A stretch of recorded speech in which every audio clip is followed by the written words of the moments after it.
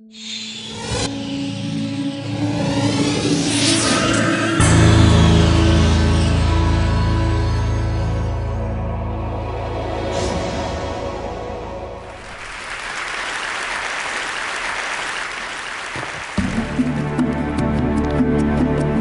ago, in the old Soviet Union, a team of engineers was secretly moving a large object through a desolate countryside.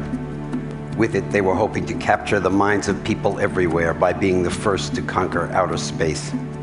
Their rocket was huge, and packed in its nose was a silver ball with 2 radios inside. On October 4th, 1957, they launched their rocket. One of the Russian scientists wrote at the time, "We are about to create a new planet that we will call Sputnik." In the olden days, explorers like Vasco da Gama and Columbus had the good fortune to open up the terrestrial globe. Now we have the good fortune to open up space. And it is for those in the future to envy us our joy. You're watching snippets from Sputnik, my 5th documentary feature, which is just about completed. It tells the story of Sputnik and the story of what happened to America as a result.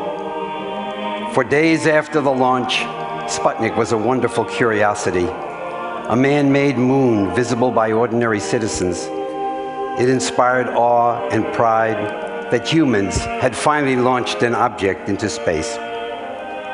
But just 3 days later, on a day they called Red Monday, the media and the politicians told us, and we believed, that Sputnik was proof that our enemy had beaten us in science and technology, and that they could now attack us with hydrogen bombs using their Sputnik rocket as an IBM missile. All hell broke loose. Sputnik quickly became one of the 3 great shocks to hit America. Historians say the equal of Pearl Harbor or 9/11.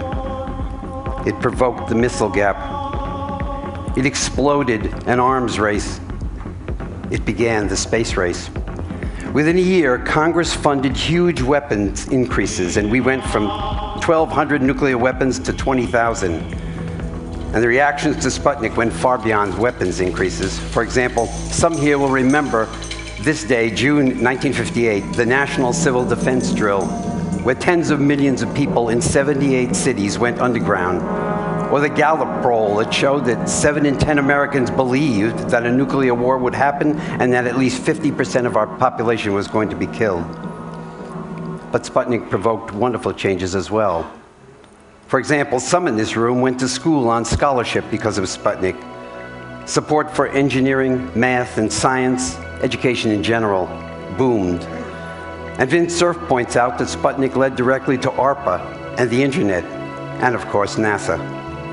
My feature documentary shows how a free society can be stampeded by those who know how to use media.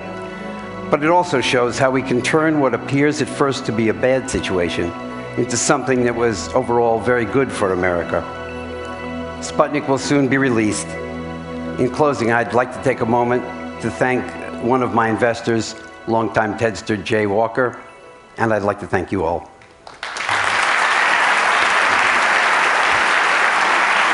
Thank you, Chris.